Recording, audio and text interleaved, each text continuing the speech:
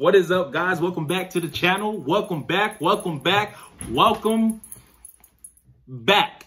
We have got, I already posted a video on social media. We got a new computer. We got a new computer, bro. Woo! It's been a long time. Now, I don't want to linger this on.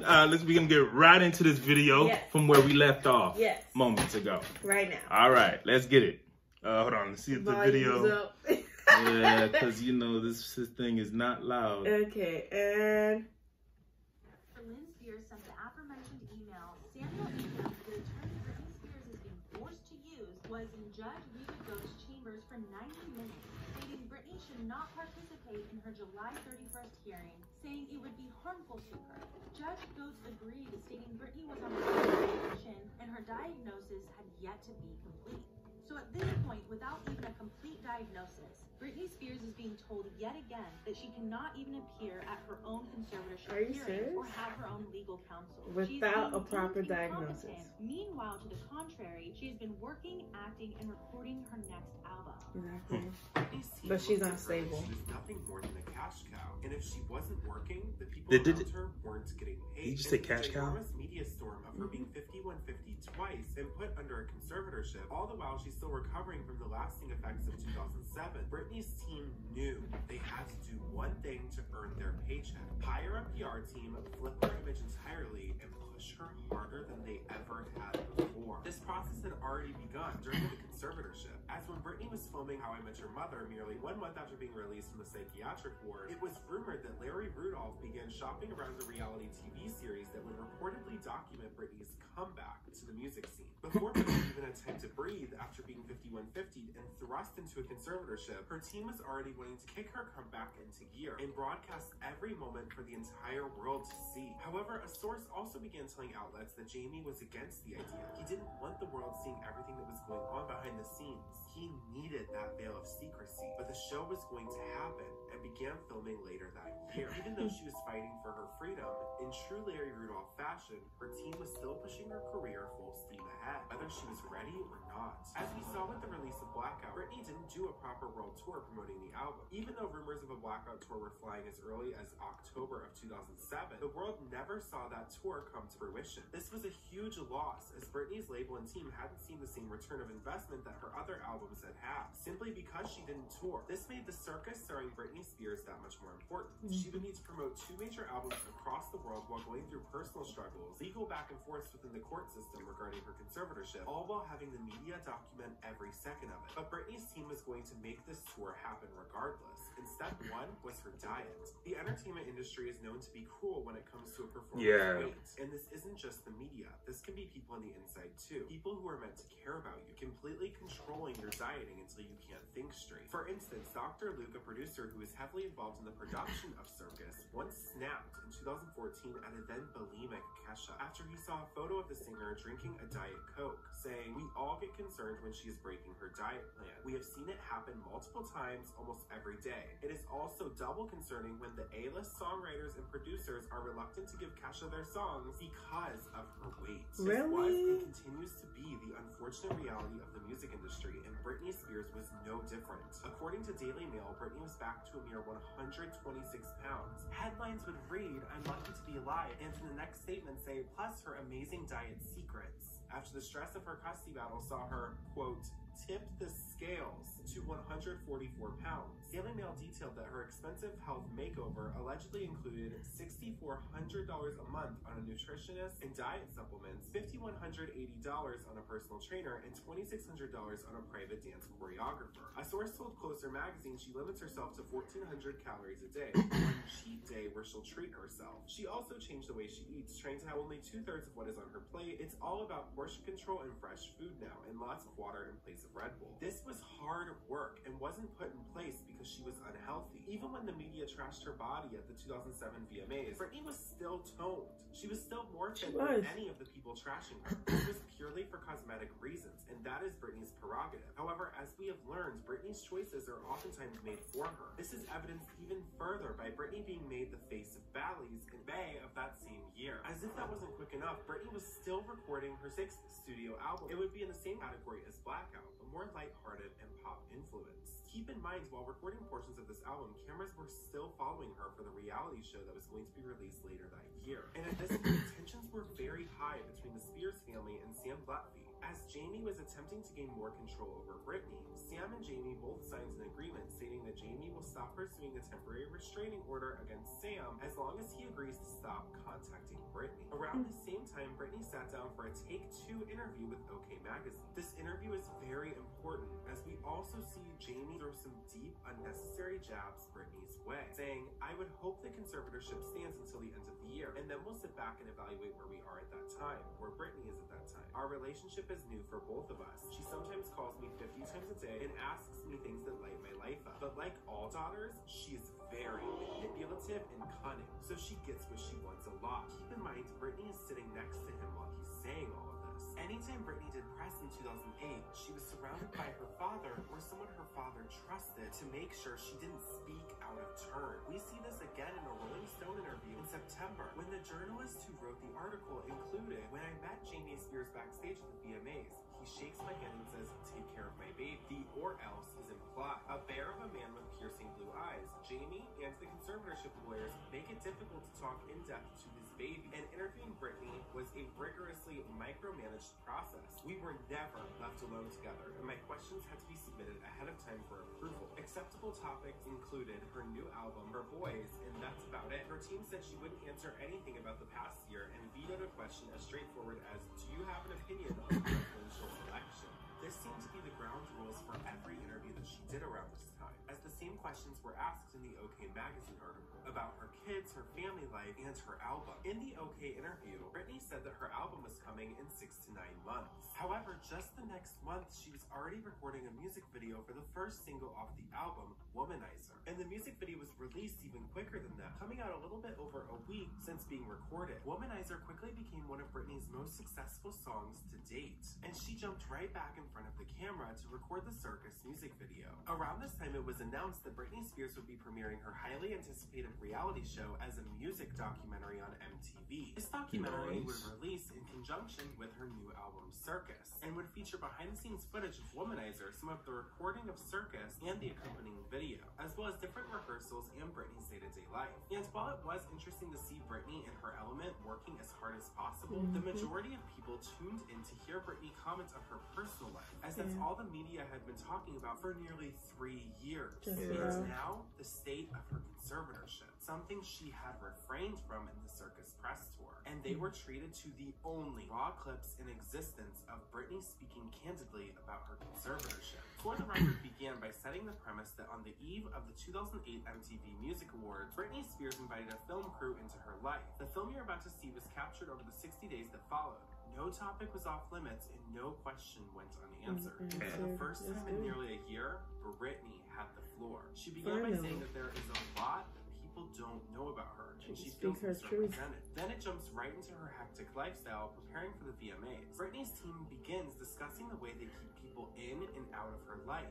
Jamie telling Larry Rudolph that security will be stationed at the door, and Larry responds saying, "No one gets through the door without speaking to one of us. You can't have a revolving door." They instruct her that when she accepts her VMA awards, someone will knock on the door, presumably of her private dressing room, and guide her onto the stage. They had it set up so that no one could speak to her. The control of Britney exhibited throughout this documentary is intense, and anytime Jamie enters a room, Britney tenses up and is a completely different person. And anytime he leaves, she relaxes and is her normal bubbly self. She expands on her lifestyle, saying, I hope he doesn't abuse her, like, physically. Sounds like I always wanted to feel free, get in my car and go and not let people make me feel like I have to stay on my own. But certain people into my life that were just bad people.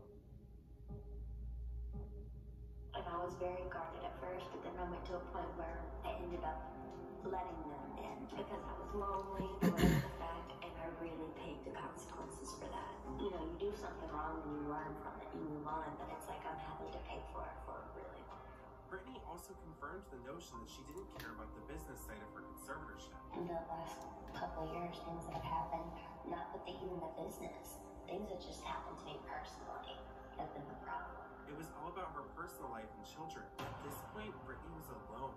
She explained how heartbreaking the entire situation was with Kevin. With Kevin, because I had 2 children with him, I did not know what to do with myself. Built my dream home in Malibu, a huge house and a pool, and a huge yard for the kids, and I did everything for them, and just my world was that. Everything was for them. This house was lavish, Great mother. and perfect for the family that Britney wanted to raise. But now that house was just a lonely reminder of the childhood that was quickly disappearing. Taken from her. Because like my babies represented home.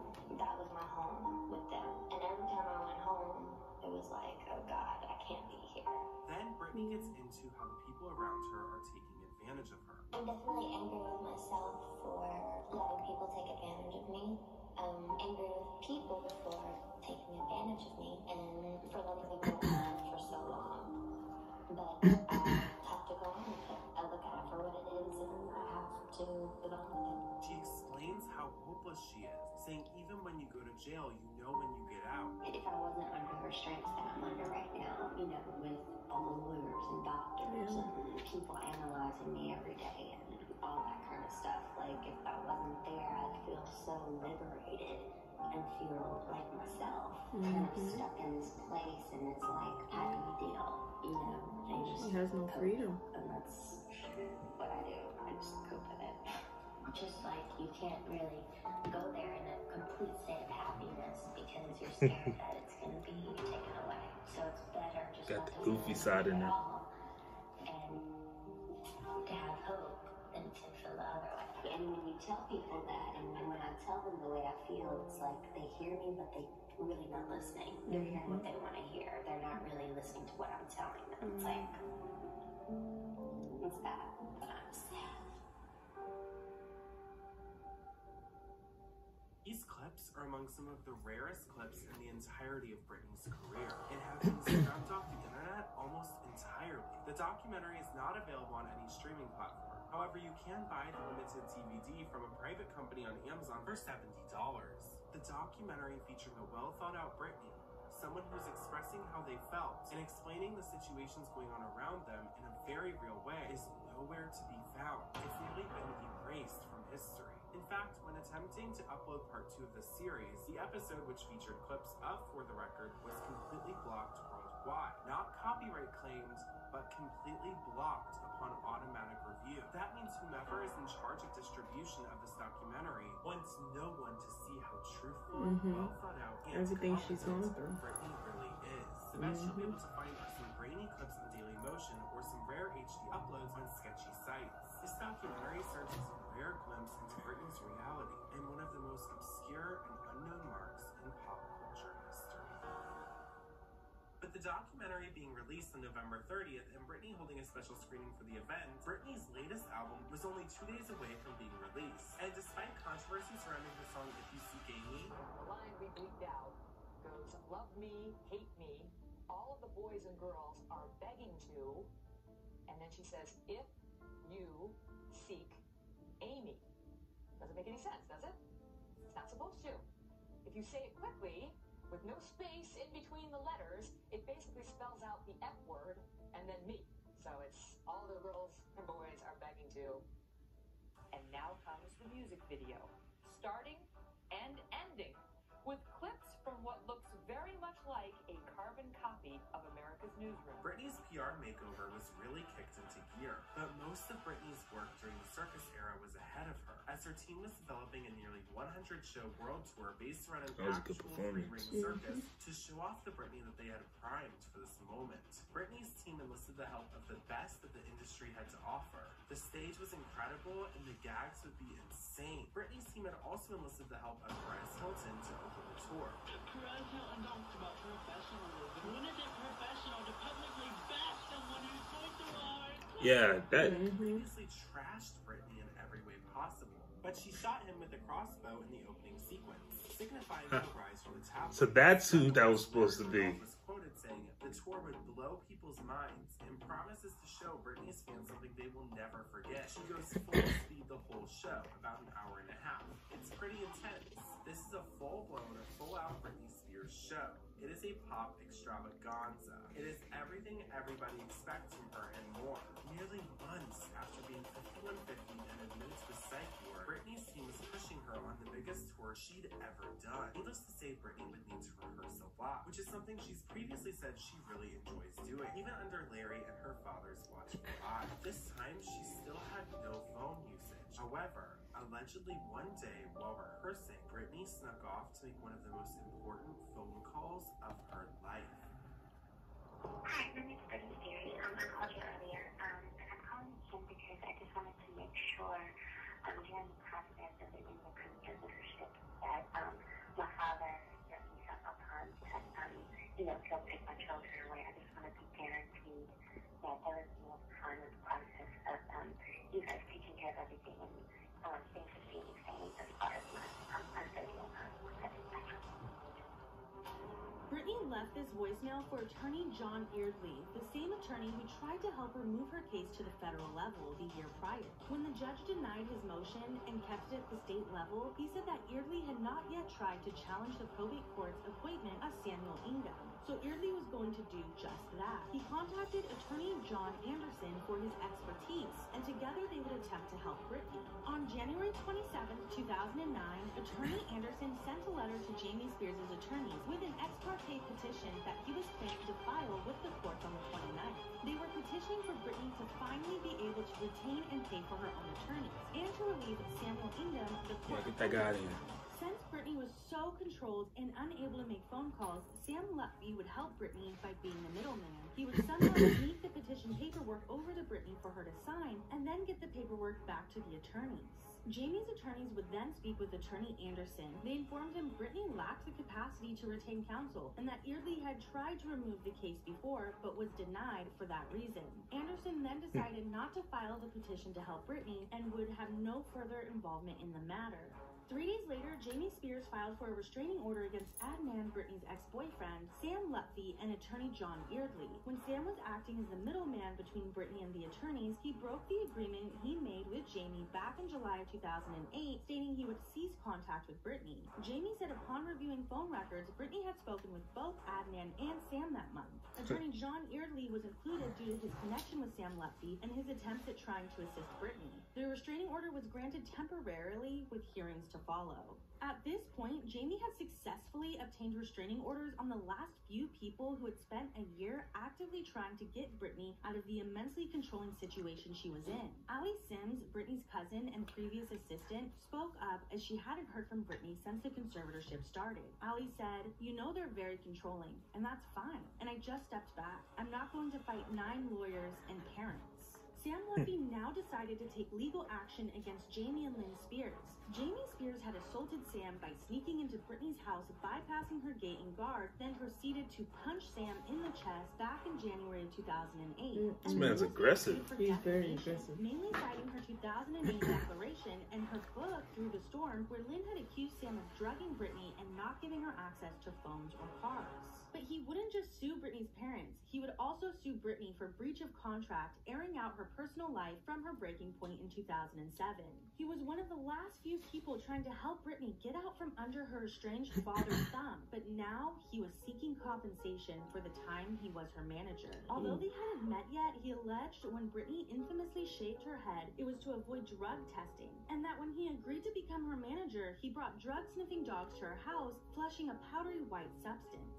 He also stated he helped with the paparazzi so they would stop putting her in dangerous situations. If the paparazzi adhered to their rules, he would text them their location so they could get the pictures they needed. You know, it'd be kind of cool if you guys were able to talk to her. Wouldn't that be cool? If she was able to talk, 27-year-old, can't really speak, doesn't have a cell phone, can't see her friends. A little odd, don't you think? 27-year-old touring the whole world? No? Well, you know, she's making money for everybody. She's making money for everyone but herself, maybe. She's not really concerned with money, you know? She's not that type of person, so... Oh, really? Yeah. She's a normal sweetheart, mother of 2, 27-year-old, you know? Very successful superstar. Can't have a phone and go where she wants and see who she wants. I think that's a little unfair, don't you think? Exactly. Modern day slavery. Don't you think? Almost.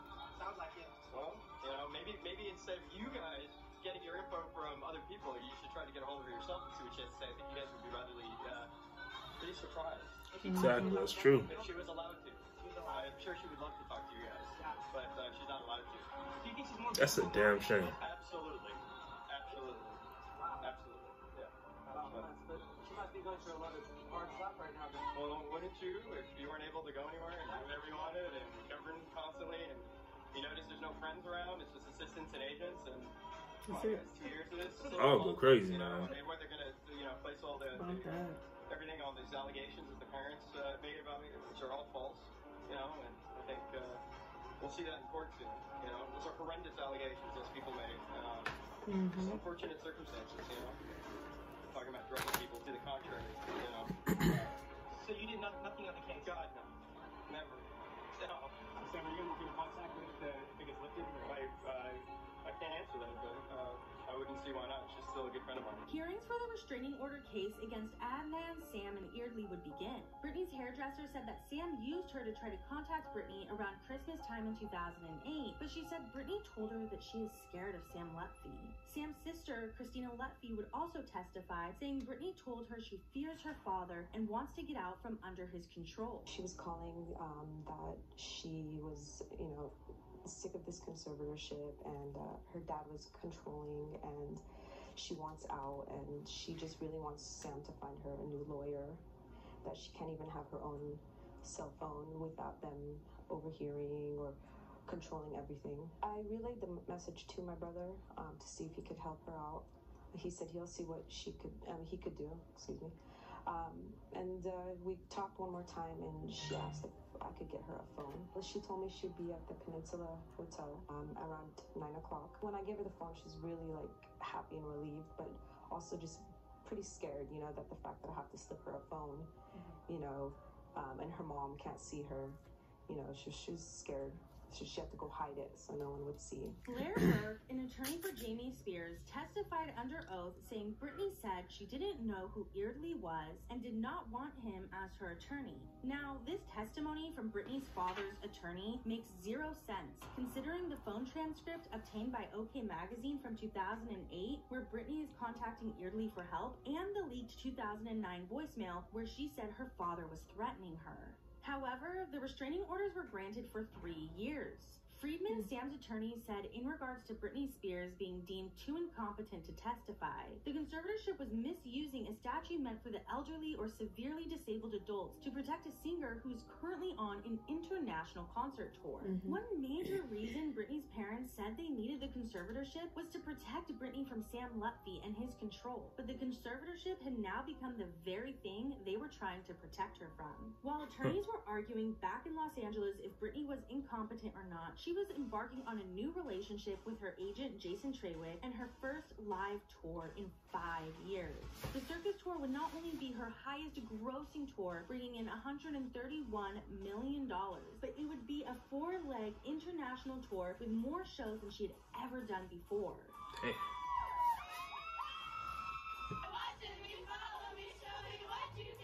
The performance, I mean, it was great. The stage show was amazing. Phenomenal. So is Britney back? It was definitely a circus. It was awesome. She's definitely back. Hence the name. Britney Spears has made her comeback 100%. She rocked the house. She is back. If anybody thought Britney wouldn't come back, Britney's back. Just the effects and the dancers and the colors and everything was amazing. The costumes. Yes. She brought back all of her old music too for fans that have known her ever since we've grown up. It was completely amazing. Blew her mind. She changes. She has other stuff going on. It's not just. I love how you hear the excitement. Oh my goodness. Running around, going to the concert. It's amazing. After Britney's comeback tour ended, she had a 2-hour closed-door hearing in regards to her conservatorship for an annual progress report. After 2 long years fighting her conservatorship, nearly 100 shows touring and promoting Circus, and promoting her single 3, along with her greatest hits album, Britney's team gave her no breaks. And immediately On the next time. Oh. We're going to stop this part right here because, my phone is, the memory is going crazy and all that. I'm excited. I'm still excited that we got a new computer. But this is insane. And I love how Deep Dive put everything together and explained everything in distinctive detail. This is magnifique. Now, my thing is just hearing the stuff that she's going through and how many people are trying to make it in their mission for her to not tell it is like, that's crazy. Yeah, that's how the hell can she be so successful and out of all people get the messed up ones? Like, I don't understand that. And I feel so bad. Like, I feel like if there was something we could do to kind of like get her out of that, I would definitely want to help her. I think she's almost out of it. We have to keep on watching to see. And then also we could also look into it on our own time. All right. We'll see you guys on the next part. The last part. Pew. Dun dun dun. Pew. Really? Pew pew pew.